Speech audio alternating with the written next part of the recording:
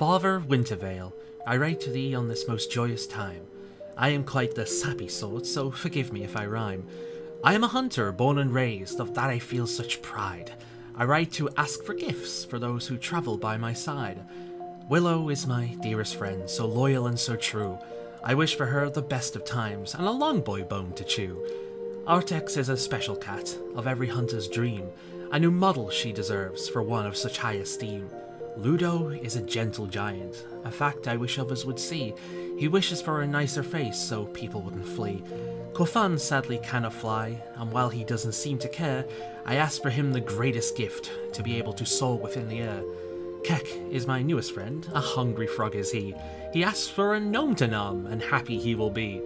As for me, well, I hate this war, I've seen so many people die. I wish for us all to live in peace, and we would surely thrive. Thank you for taking this time to read this cheeky mail. To you, and all who see this, Merry Wintervale.